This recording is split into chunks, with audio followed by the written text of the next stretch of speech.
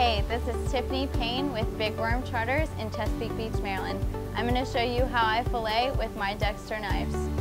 So we're going to take our first knife, serrated edge right here, cut right behind the head, slide right around the stomach. We're going to take our second knife, a straight blade, cut right along the spine, come back up the spine as close to the bone as you can, and then just continue that motion on down. Go up and over the middle of the spine, come out the other side, go up towards the rib cage.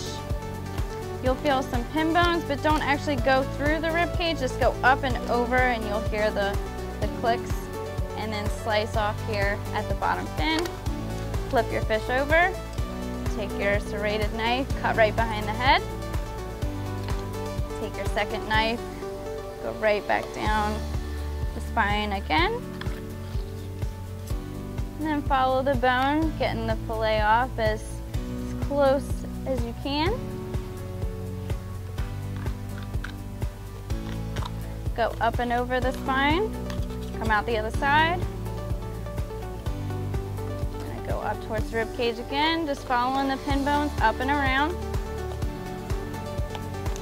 And then slice it off at the bottom fin here. Put this to the side. Take our skinning knife. Leave a little bit of room down towards the tail so you have something to hold on to. Go just deep enough that you get as close to the skin as possible and get as much of the fillet off of the skin. And just push through. Put that to the side. Cut off some of the excess here. Take your second fillet. Leave a little bit of room. Cut as close to the skin as you can. Push through, push through. Set that to the side and cut a little bit of the rib cage off here.